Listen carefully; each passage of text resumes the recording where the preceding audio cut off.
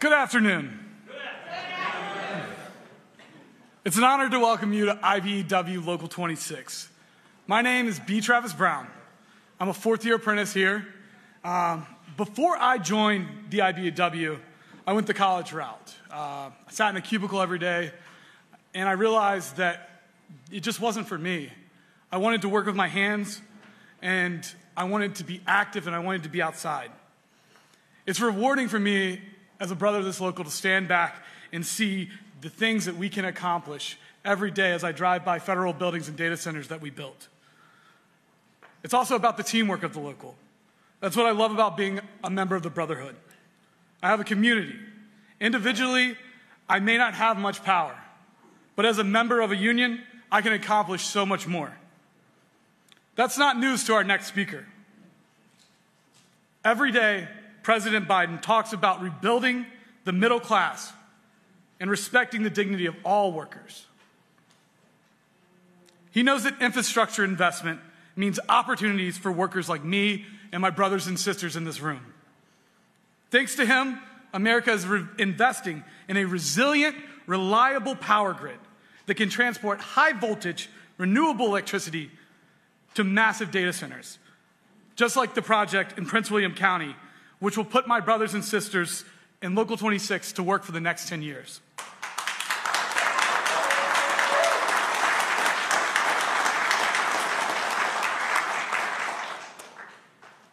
You've got to believe I know exactly who to thank for this once-in-a-generation investment. My president, our president, brothers and sisters, here at my home local, it is a privilege to introduce the President of the United States, Joe Biden.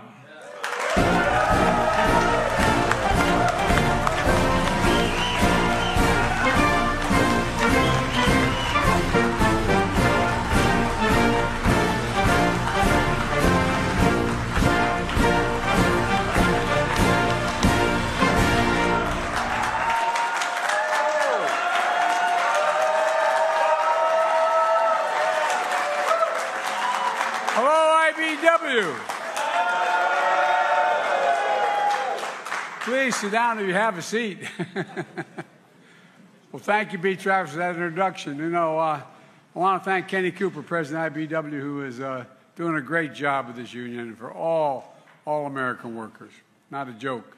And you got a hell of a new governor in Wes Moore, I tell you.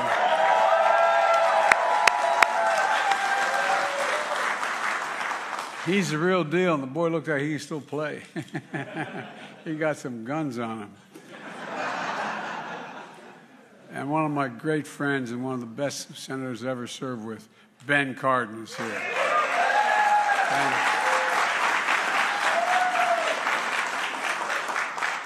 Ben was first elected to the Maryland State House a couple years ago. I don't give the dates anymore, Ben. But an incredible U.S. Senator and advocate for Maryland. And Congressman Glenn Ivey is here.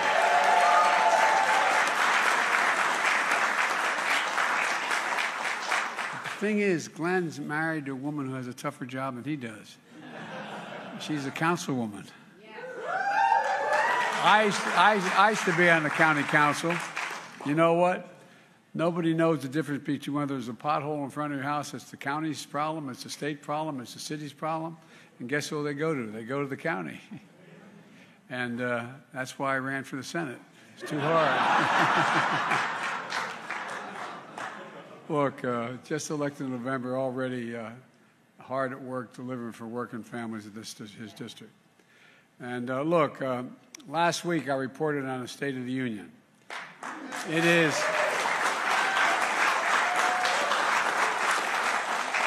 It's strong, and that's what they say up in Scranton. That's no malarkey. It's the soul of, because the soul of this nation is strong. The backbone of this nation is strong. And the people of this nation are strong, like all of you here today. They never give up. And you heard me say many times, Wall Street didn't build America. No, they didn't build, they didn't. The middle class built America. And unions built the middle class.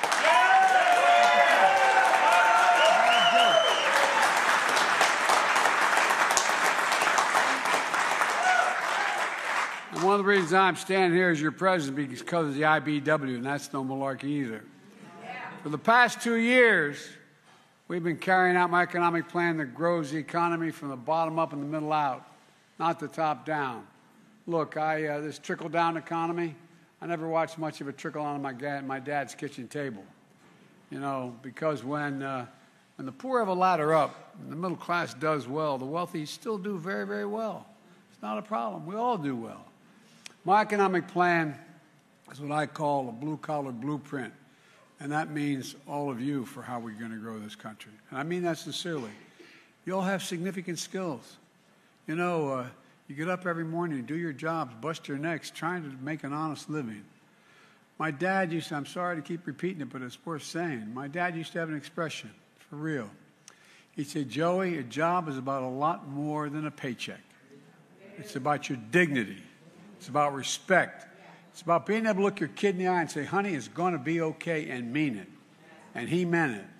Because of you, my economy is working. It's a stark contrast to our Republican friends who are doubling down on the same failed politics of the past. Top-down, trickle-down economics is not much trickle-down, as I said, in most kitchen tables in America.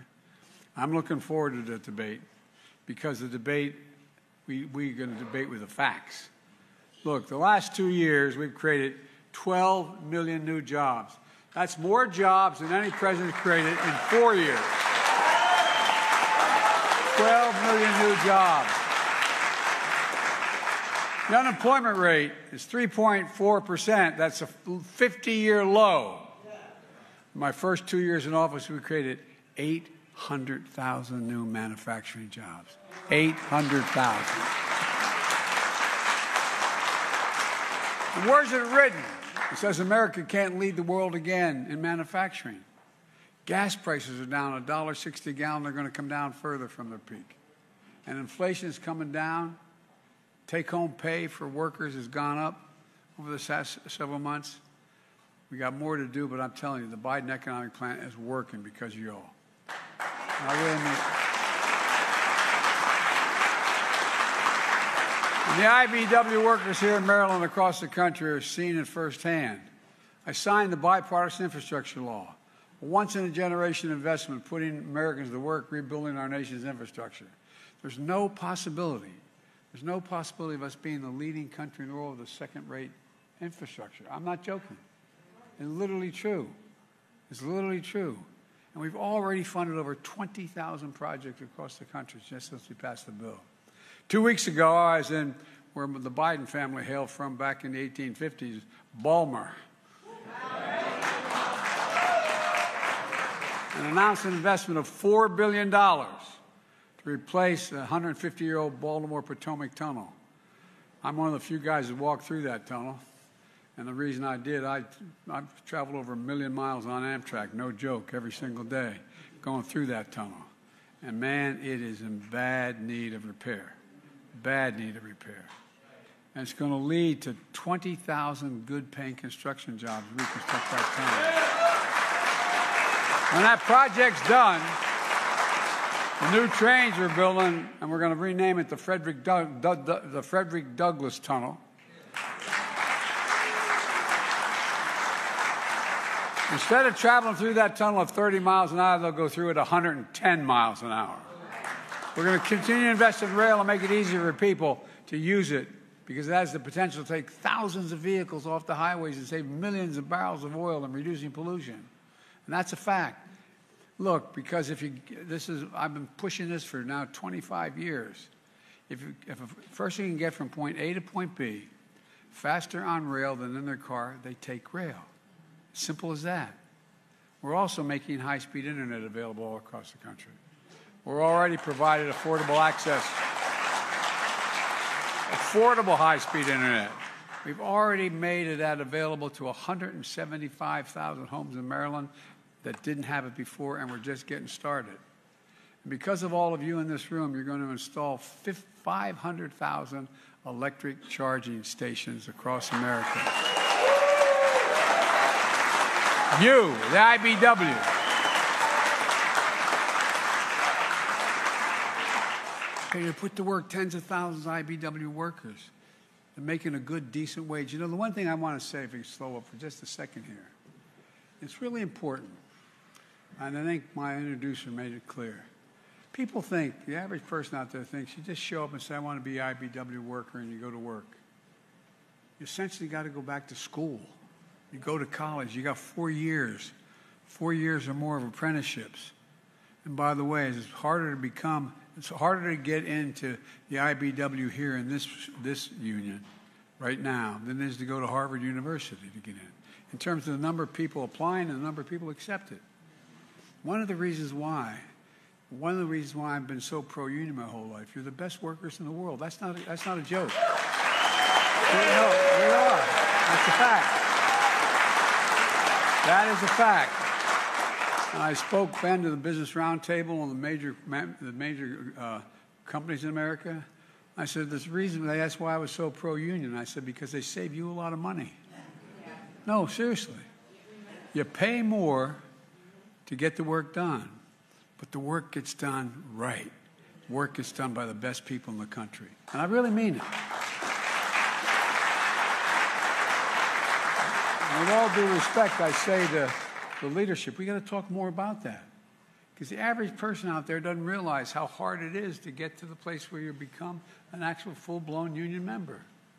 They don't understand. They think you show up and say, I want a job at IBW or labor, whatever it is, and all of a sudden you're there. You know, this is going to have a major impact on the environment, what we're doing.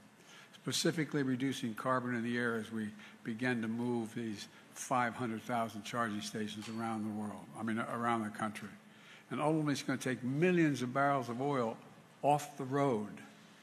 You know, each of these charging stations is like rebuilding a gas station with food and services. Look, you know, Ben, my grandfather Biden, he went to work for a guy who was building gas stations, the American Oil Company, back in the early 1900s. And that's how we got to Scranton. He started off in Baltimore, then went to York, then went to Wilmington, because people said, wait a minute, I'm not sure we want to put those 1,000-gallon drums under the ground here, you know, in my neighborhood. But every gas station that got built, what happens? All of a sudden you have a fast food store nearby. All of a sudden you build the community. Well, what we're doing with these charging stations is the same thing my grandpa did. I'm not joking. Think about it. You're building communities, little tiny communities. It builds the region. It takes care of things.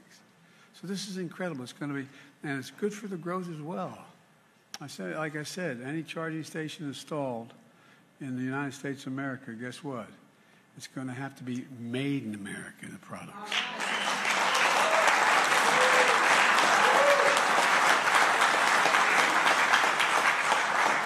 And all these projects mean good-paying jobs for electricians, plumbers, pipe fitters, laborers, carpenters, cement masons, iron workers, and so much more.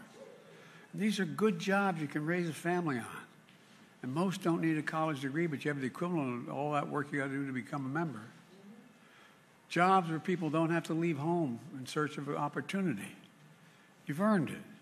You've all put in at least 4 years to be trained apprenticeships, which is one of the reasons why the United States has the best trained workers in the world.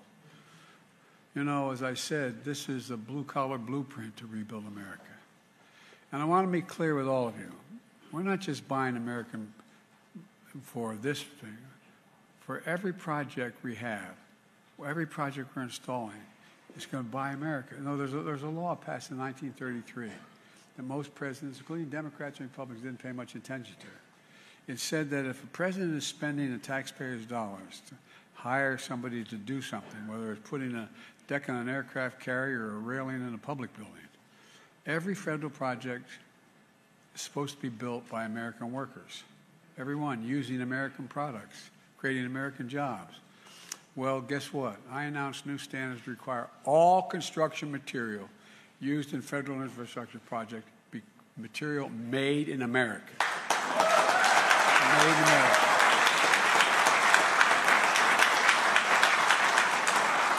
And that includes the lumber, the glass, the steel, the drywall, the fiber optic cable, American roads and bridges and highways made with American products. We also had another bipartisan success. And it was bipartisan. We passed the CHIPS and Science Act to make sure America leads the world in innovation. And guess what? It's attracted $300 billion in investment, igniting the manufacturing boom in semiconductors. And these are the small computer chips about as small as the tip of my finger. They power everything in our lives, from cell phones, automobiles, refrigerators, artificial intelligence, the list goes on. America invented these chips. People forget this. We invented them. It was American innovation that made them smaller, faster, and more powerful. You know, almost 40 years ago, over 30 years ago, close to 40% of all the chips produced in the world were produced here in America. Then something happened. American manufacturing, the backbone of our economy, got hollowed out. Why? Companies decided they're going to move their jobs overseas to get cheaper labor. And that's exactly what happened. Today, we're down to producing only 10% of the world's chips, 10%. But this law is changing that. And it's about more than chips. It's about science as well. You know, the United States used to invest 2% of all the money spent in America, 2% of the GDP in research and development. That got down to 0.7%. 0.7%. We used to rank #1 in the world. We used to rank #1 in the world in research and development in America here. Now we rank #9. China used to rank #8 a decade ago. Now they're #2. And other countries are closing the gap fast. But the CHIPS and Science Act moves us up again. You know, for much too long, in order to get cheap labor costs, American corporations were moving overseas. That caused factories to shut down here in America. They traveled to countries, for decades it's been happening. I come from the corporate capital of the world, Delaware. More corporations are incorporated in Delaware than every other state in the Union combined. I've seen what happens also as you go around the country in towns when factories employing 3,000 to 3,000 workers shuts down. The very soul of the country, of that community, evaporates. For too long, we've imported products and exported jobs. Now America is exporting projects and creating jobs at home.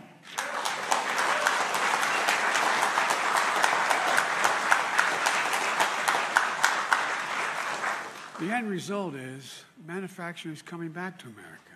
And something else is coming back, a sense of self-worth. Communities are beginning to get proud again. We're building an economy that leaves nobody behind. We're investing in places and people that have been forgotten. They've been invisible.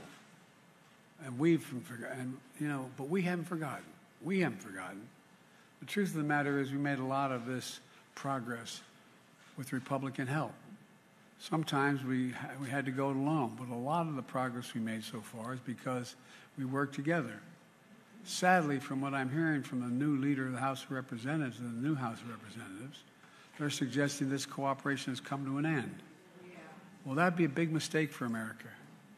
Some of our Republican friends in the House are talking about taking the economy hostage over the full faith and credit of the United States. They say, unless I accept their economic plans, which is totally irresponsible, they're not going to pay the national debt, which took 200 years to accumulate. It's not the debt this year, last year. We cut the debt by $1.7 billion in the last 2 years. This is a 200-year obligation that's been accumulated. And I made it clear in the State of the Union, I will not negotiate whether or not we pay our debt. I will not allow this nation to default. So I met with the new Speaker of the House about how we should proceed to settle our differences. He's a decent guy. And here's what I suggested to him. Instead of threats about default, which would be a catastrophe, the first time America's full faith and credit will have been, anyway, not met. Let's have a conversation, I told him, about how to grow the economy, create jobs, lower costs, and reduce the deficit. And toward that end, I suggested let's each lay out our proposals. On March the 9th, I'm going to lay down my entire budget, how much I want to spend, how much we're going to do, everything from taxes cut and raised to programs cut and raised. Republicans should do the same thing. And when we sit down and see where we agree and disagree and negotiate, in my view, we need to finish the job we started. The Inflation Reduction Act which is a fancy sounding name, but that I signed into law. We're taking on powerful interest to bring health care costs down so you can sleep better at night. You know, we pay more for prescription drugs than any nation on earth. We, the United States, pay more for prescription drugs. One example, 1 in 10 Americans has diabetes. I bet every one of you knows somebody has diabetes. Well, right now, every day, millions need insulin to control their diabetes so they can stay alive. Insulin has been around for over 100 years. It costs the drug companies today less than $10 to make that insulin, and to package it, arguably another $2, maybe $3. But they've been charging people $300, $400, $500 a month for it, unfairly charging them. But not anymore. We capped the cost of insulin at $35 a month. $35 a month for people on Medicare. When I initially introduced the bill and Ben tried to help get it done, it was for everybody, $35 a month. But we couldn't get the votes to pass for everybody, only got it done for Medicare. We got to finish the job. We got to make sure everybody needed insulin. Those 200,000 kids who needed to stay alive. Limit that cost to $35. Let's finish the job. And let's cap the cost of insulin for every single American who needs it and pays no more than $35. That's just one example. The law also, by the way, this law we passed, caps out-of-pocket drug costs for seniors on Medicare at $2,000 a month, no matter what their costs are. For example, many of you, unfortunately, like me, know the cost of these expensive cancer drugs. These drugs can cost $10,000, $12,000, $14,000 a year. Well, as of November 2025, as of next year, that's capped at $3,500. And the following year is $2,000 a cap. No one will ever have to pay more than $2,000. And Ben and I have a lot of been fighting for years to allow Medicare the power to negotiate how much they'll pay for the drugs they need to buy for Medicare. We've been working like hell. We finally beat pharma.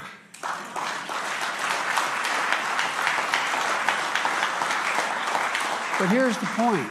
I don't understand. My Republican friends don't quite get this. Bringing down the cost of prescription drugs isn't just fair. It saves seniors a lot of money. But here's what else it'll do. It'll cut the federal deficit, saving taxpayers hundreds of billions of dollars over time. Otherwise, they have to spend the money to pay the high price, pay $400 instead of $35. It's saving the taxpayer. Not a joke. Now our Republican friends want to repeal the Inflation Reduction Act. They'd get rid of the savings on prescription drugs that we buy like Medicare. We buy through Medicare. And it would eliminate today, right now, $159,000 a year in savings on lower drug cost.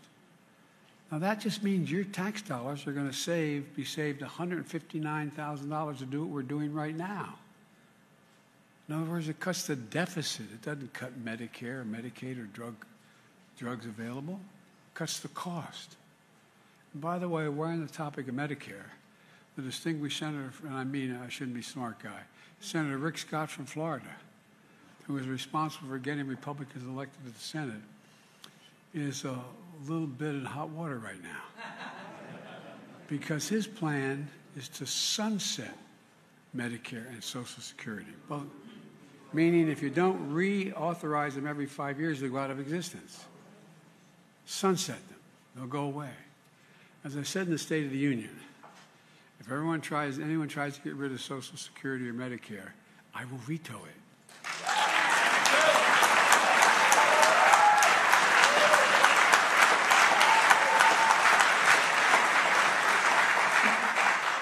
If that's the Republican dream, I'm their nightmare.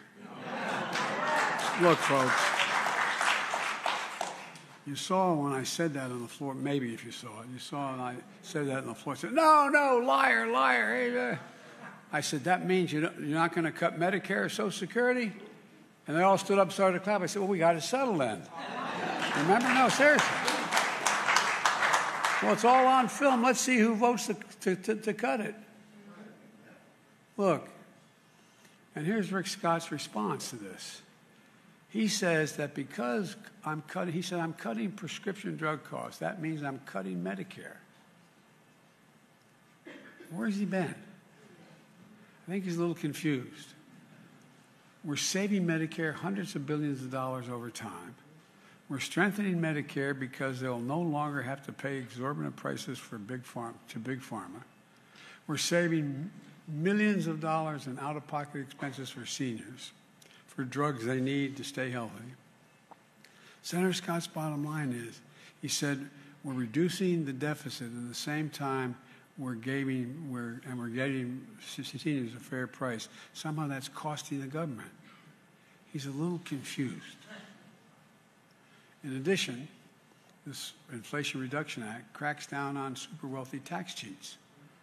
My Republican friends have spent years cutting the number of IRS agents, the people who audit the super wealthy. It's very, when you make $200 million, I only wish, make $200 million, you got very expensive accountants. You got a lot of people doing a lot of things to make sure you pay little. Well, you make it impossible if you have more auditors. You make it impossible for the super wealthy tax cheats and their tax shelters to succeed. That lets the super wealthy game the system if you don't have people looking at it. Well, what has happened, I don't know how many years now, Ben, I guess for the last 4 or 5 years, they've constantly cut the number of audits the number of people working at the IRS who do the audits. So you're taking the cops out of the deal, man. It's like, a lot of people going through red lights, but there's no cops to do anything, and no cameras. Well, look, we changed the law. Now we're making it possible to conduct audits needed to go after those wealthy tax cheats. Not everybody wealthy is a tax cheat, but there's a whole hell of a lot of it. And just last month, the very first bill the Republicans passed in the House of Representatives would rescind that effort. It would cut all those folks out again. Instead, they let tax cheats get away with it. And the nonpartisan Congressional Budget Office, which everybody thinks is the gold standard, okay, it said that it would add another $114 billion of the federal deficit if we cut them out again, meaning they'll collect $114 billion less in taxes owed. The Inflation Reduction Act also includes a corporate minimum tax of 15%. Now, here's why. You probably got tired of hearing me talk about there being a total of 55 of the Fortune 500 corporations who made $40 billion. God love them, as my mother would say. But they paid zero in federal tax. Zero in federal tax. I repeat, zero. And folks, it's simply not fair. Look, I'm a capitalist. If you can make $1 million or $100 million, go at it. But pay your fair share. Just pay something.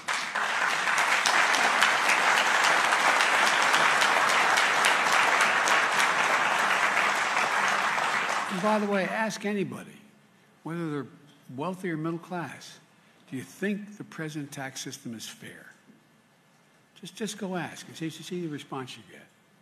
Because the law that I signed last August, billion-dollar corporations now have to pay a minimum of 15% in taxes. Just 15%. That's less than a nurse, a firefighter, a police officer, a union member. The Republicans in Congress want to get rid of this 15% minimum, along with other reforms I've made to make the corporations pay their fair share, like a 1% tax when corporations, the money they make, they buy back their own stock, so CEOs get paid more. That's all right. Pay a tax on it. It's income. Pay a tax, 1%. Well, guess what? Instead of investing that 1% in building more facilities or building what you're supposed to do, if Republicans have their way, and they succeed in both of these, that'll add another $296 billion to the deficit. Not a joke. These are facts. And here's a big one. Republicans in Congress have pledged that they're going to extend Trump's tax cut from his previous 4 years, a $200 billion tax cut, that was supposed to go away. It was supposed to go away after time for the wealthy and big corporations. When they passed it, the lion's share was supposed to be out of existence by 2025. But these tax cuts have already added $2 trillion to the federal deficit. That's fact. No one denies that. $2 trillion. Now Republicans want to extend them without paying for them. Again, the nonpartisan Congressional Budget Office said that would add $2.7 trillion again to the deficit. And would give people who make over $4 million a year an additional tax break of $175,000 a year. The tax break alone is more than twice what the average family makes in a year. And it would explode the deficit and leave the American taxpayer holding the bag. Look, folks, let's be crystal clear about what's happening. If you add up the proposals of Republican friends, my Republican friends have offered just so far, what they've offered these now, it would add more than $3 trillion to the debt over 10 years. $3 trillion. When I introduced my budget a few weeks ago, or a few weeks from now, you'll see that what I've made a commitment and I've kept it so far and I'll continue to keep it. No one making less than $400,000 a year, and I don't know a lot of people I grew up with made $400,000, will not see a penny increase in their taxes. Not a penny. And you'll see that my budget will invest in America, lower costs, protect and strengthen Social Security and Medicare, cut the deficit by $2 trillion in 10 years. I want to reward work, not just wealth. Let's make sure working parents can afford to raise their family so they have sick days, paid family and medical leave, affordable child care. That enables millions of people to go to work. Let's also restore the child care tax credit, which gave tens of millions of parents some breathing room, and it cut child poverty in half, the lowest in all of American history. And by the way, when you do these things, guess what happens? We increase productivity in America. We generate economic growth. The economy gets better, not worse. I've also called on Congress to pass my proposal for a billionaire minimum tax. We had, when we started this administration, about 720 billionaires. Now we have about 1,000. You know what their average tax they pay is? About 3%. Look, no billionaire should pay a lower tax than a school teacher or a firefighter.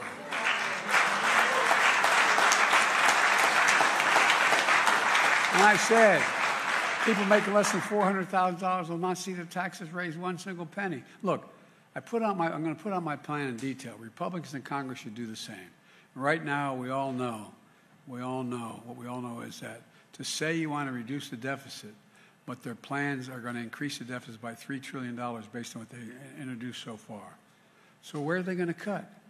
They're going to cut Medicaid, the Affordable Care Act, they're going to cut Social Security or Medicare, veterans benefits, aid to farmers. At the State of the Union, they seem to say they're not going to cut Social Security or Medicare.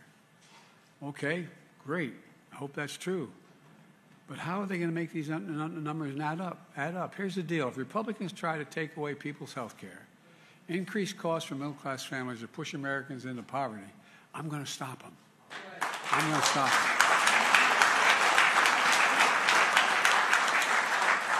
And let's remember, the previous administration, America's deficit went up every year, 4 years in a row.